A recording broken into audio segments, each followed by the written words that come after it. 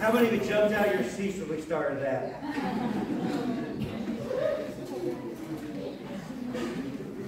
Thank you all very much for coming tonight.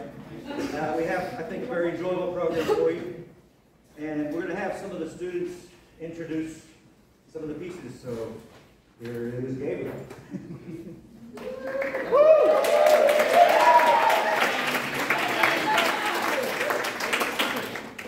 Our next piece is by Nigel Westlake. The name Omphalo-centric lecture comes from Paul Klee's painting, and Omphalo-centric means overly introspective. In his lecture of 1924, Paul Klee said, "It is the artist's mission to penetrate as far as may be toward that secret place where primeval power nurtures all evolution.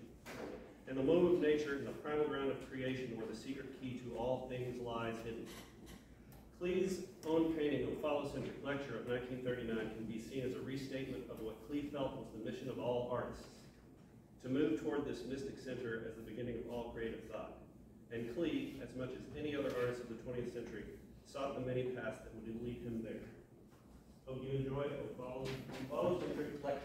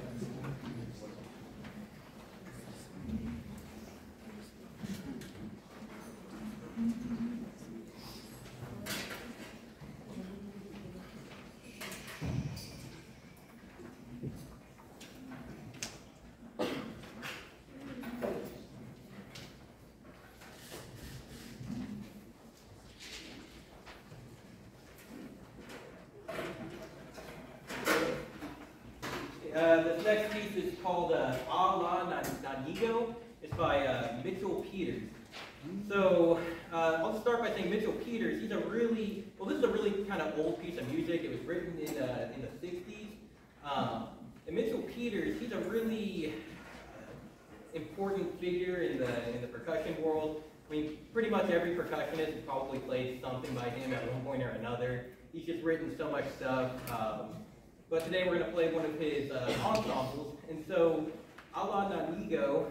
Nañigo, that is kind of a general term for an African rhythm. When I've seen it referred, I've usually seen it referred to as like an African rhythm in compound meter. I don't, so that's how I've seen it. What does that mean? It means that the beat, instead of being divided into twos, the beat is divided into three partials, if that makes any sense. What that mean? That was per beat.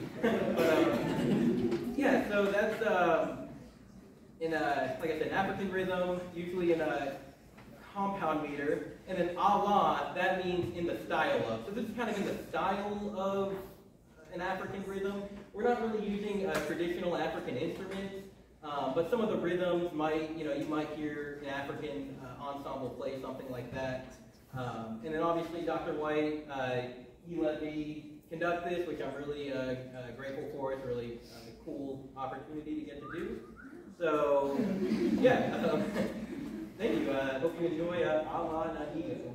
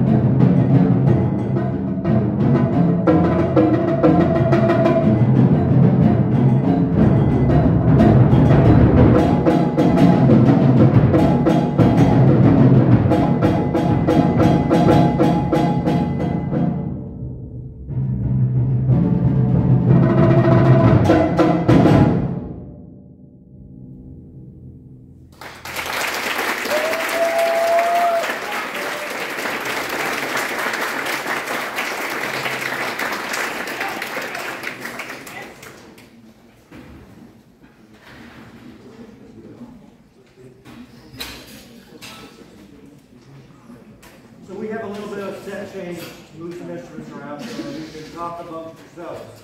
You don't have to be quiet.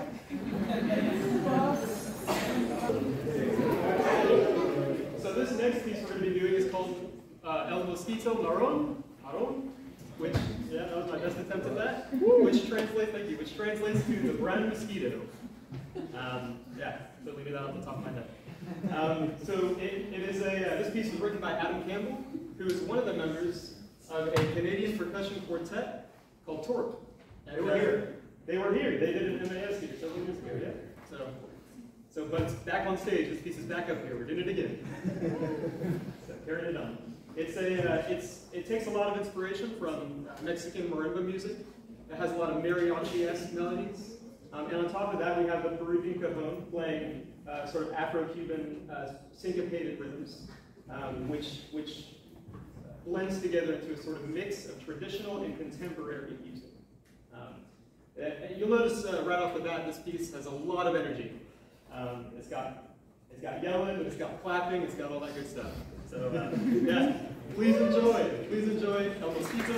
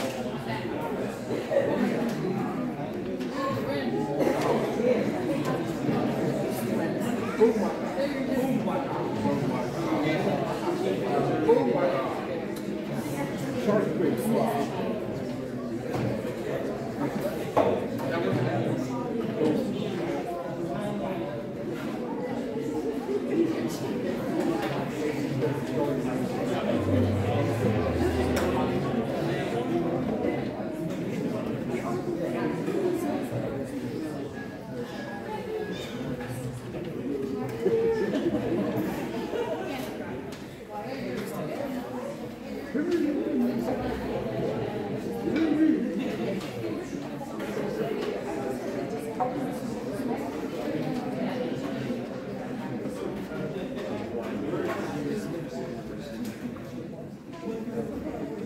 all for coming out tonight. The next piece we're going to play for you is Jesusíta in Chíhuahua. It was created by a lieutenant colonel in the Mexican Revolution, and our version of it is a little bit different. In the initial version, the whole song was played with a straight tempo throughout. We're actually going to be doing a whole lot of tempo fluctuation in this piece, and we also added in a few new exciting instrumentation, notably the castanets over there. Please enjoy.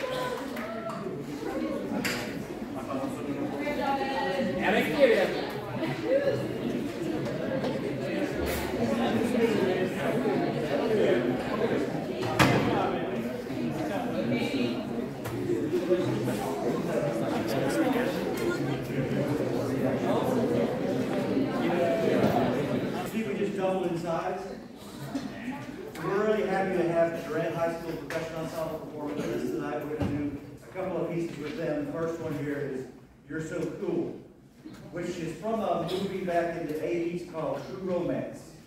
Anybody? Anyway, it was written by Hans Zimmer, who writes a lot of movie music, and he actually wrote it from marimba. So what I did with it when I arranged it was basically took the marimba part and added some Middle Eastern drums to it. So we have doumbeks, riks, muzhars, zills. Everybody know what I'm talking about? Yeah. Zills, like baby cymbals.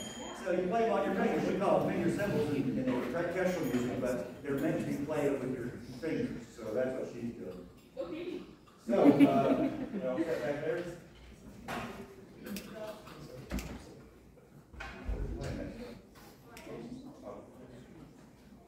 All right, so we're going to start off with You're So Cool, and Hope you enjoy it.